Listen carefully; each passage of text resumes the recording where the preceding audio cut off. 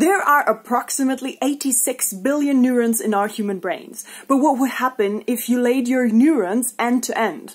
Except for you dying. How long would this neuron chain be? Well, we can only make assumptions about that because there can be huge differences from neuron to neuron. The longest neuron, for example, in the human body is the sciatic nerve, whose axon reaches from the base of the spine to the foot, a distance of up to 1 meter. The shorters, on the other hand, are cerebellar granule cells in our brain back here, which measure around 4 micrometers, which is as much as 0.0004 centimeters.